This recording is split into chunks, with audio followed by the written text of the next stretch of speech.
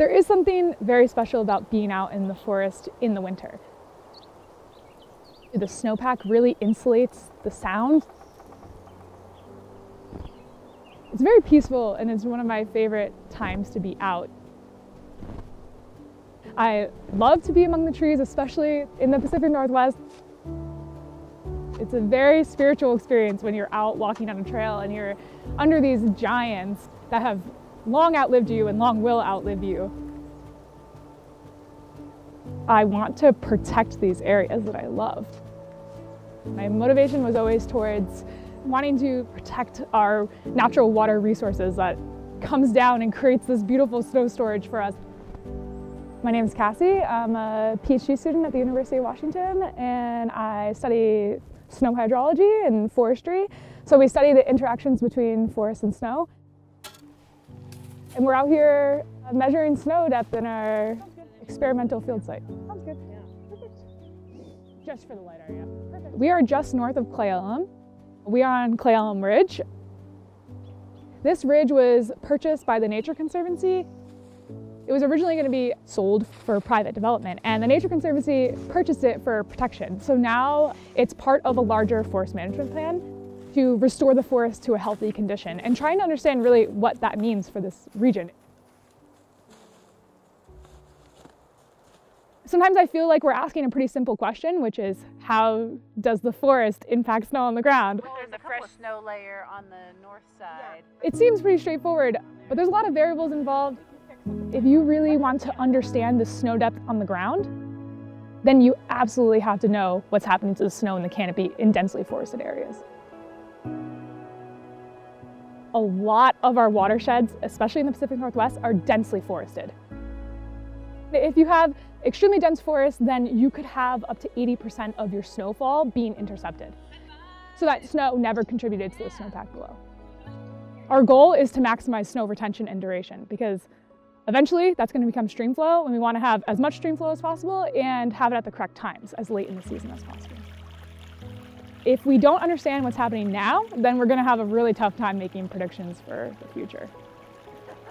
Bigger difference is overall storage, but I think this is a really interesting project because it's actually born out of this long-standing conversation between Jessica Lundquist at the University of Washington, Emily Howie at the Nature Conservancy, and Susan Dickerson Lang, who's currently at Natural Systems Design. Snow layer on the north side. These three women have really come together to try to close this data gap, which is the eastern side of the Cascades. We need to collect data and understand what happens to snow in this region. It didn't get warm enough at this exact spot to melt. The goal would be to make a 10-year forest management plan for all of the east side based on these observations. Rapid is another group. They're currently based out of the University of Washington. And the goal of this NSF-funded group is to make it so that there can be quick and efficient data collection from experts to do data collection for hazards and natural disasters. And so they're out here in the forest with us doing data collection because we are really interested in minimizing the intensity of wildfires in this area. We want to get LiDAR data of this forest structure so we can understand how the forest has changed from the restoration. So you can see a lot of trees on this structure, but I flip underneath. The drone is collecting snow depth over the entire ridge, which is incredible. I actually had the first ever snow-on LiDAR of this region. And then now, this is the first ever post-treatment LiDAR, especially snow-on LiDAR for the entire Eastern Cascades. And then we also have a group digging snow pits. So you make this wall of the snow surface, and you take snow density measurements down from the top to the bottom. And the goal of these snow density measurements is to see what the difference is in the density of the snow and the layers in the snowpack. I mean, there's less total snowpack here, more influence of the melt. That's really helpful to also know what's going on underneath the snowpack. My experience out here has really grown my love for this forest and respect for the snowpack and how important and how insanely variable it can be. You're out here and you're cold and your fingers are cold and you're trying to screw in equipment.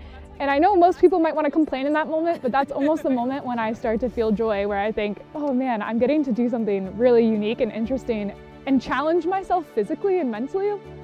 And I think that that is not to be overlooked, how that human condition really just exists in us.